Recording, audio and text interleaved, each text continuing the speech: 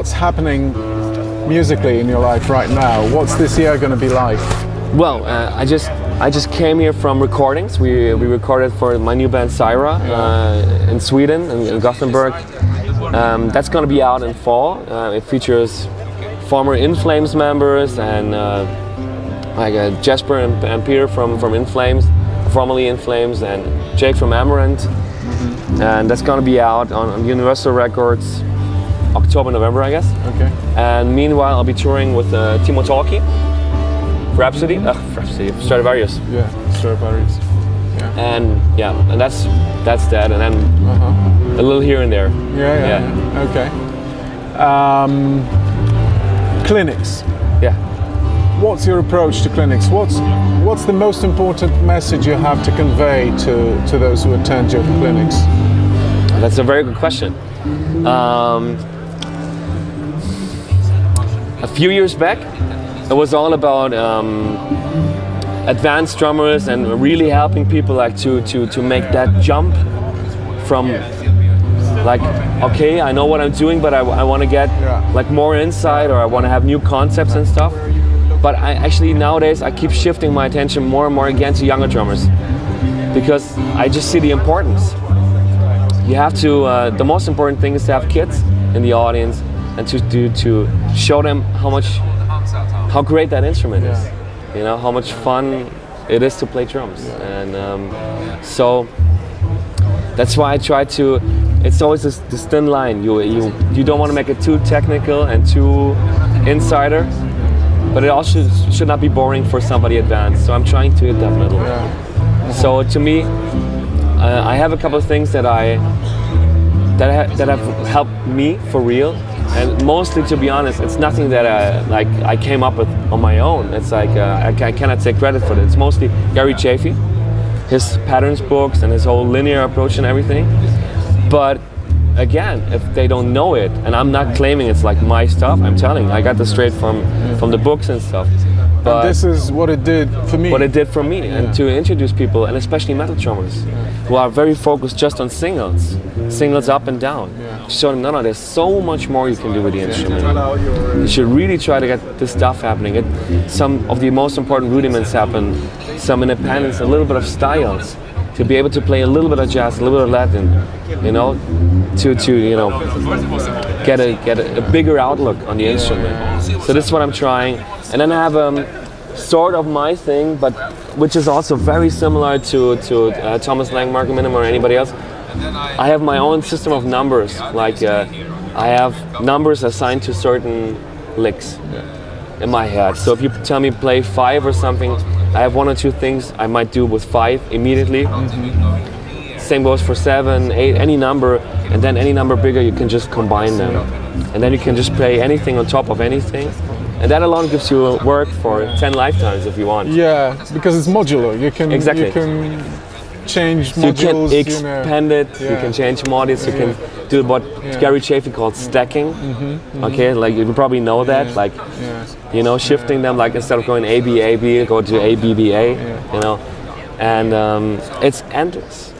And it's eye-opening, because it's to us that's easy stuff, like as a concept easy. But to somebody who just thinks compounds, like right hand, right foot, left hand, right hand together, and then that stuff can be like, wow, you know. That's what it did for me when I was a kid. You know, taking the Chaffee stuff like this. Wow. It's amazing what you can do with an instrument, you know. So I'm trying to get that across. But then of course there's always people asking me about foot technique and stuff, and of course I tell them what I can tell them. But I think that's always a little bit hard, because there's no magic pill. It's very individual. Yeah, that's it. It's very individual, and it comes down to practice. You know, and that's the thing. I can't explain linear concepts and stuff, and somebody can go home and 3-4 days later play some nice linear things that they never played before in their life. But I cannot tell somebody, you move your foot like this and that, and 4 days later they play 200 ppm. That just takes work. Work and work and work.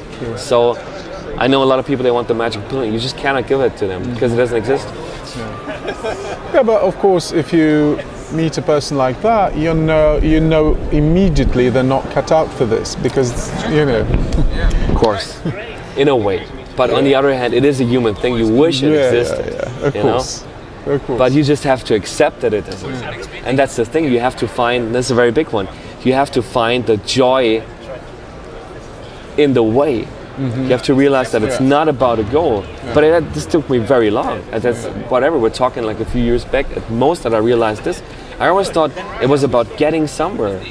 And I just realized recently, I will never get anywhere because my mind is always 10 steps ahead. I'm arriving somewhere and I already know, okay, that's that, but it's... Thinking about the goal, you're always frustrated because you're always far from it. You will never reach it. Yeah, of course, you have to set goals for yourselves. Exactly, but then you have to understand that the fun should be in just working towards them. It's not about reaching them. That is as if life was about dying. Life is about living. What you do up until then. But it took me so long to understand that. You would not believe it. Given the fact that, well, same thing for me.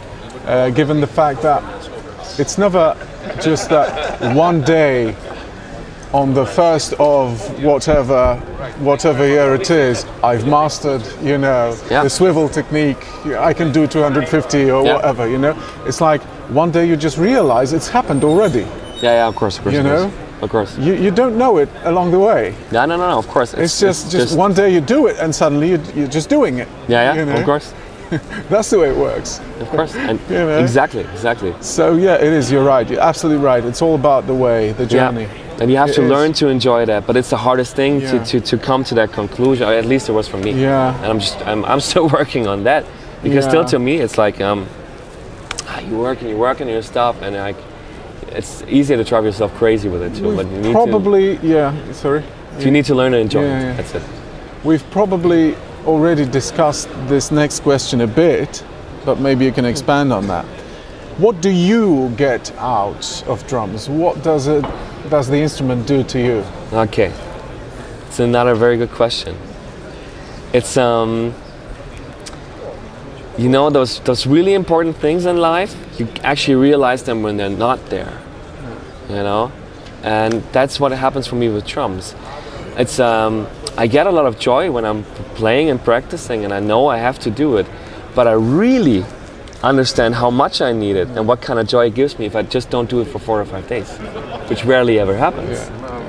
But it's such a part of my life and of what I'm doing that I just need it. I need to do it. It drives me crazy if I can't do it. Right. And so it's stupid in a way, but that's what it does. I need to do it. It's just there. It's of course it gives me a lot of fun and pleasure in my life, but it's more like I just gotta do it. But and there's another interesting thing. Lately I'm trying to find some sort of or I'm finding some sort of meditational value to practicing more and more the older I get.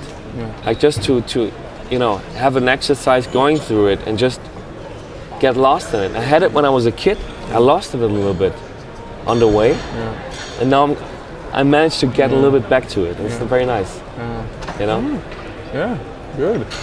Okay, most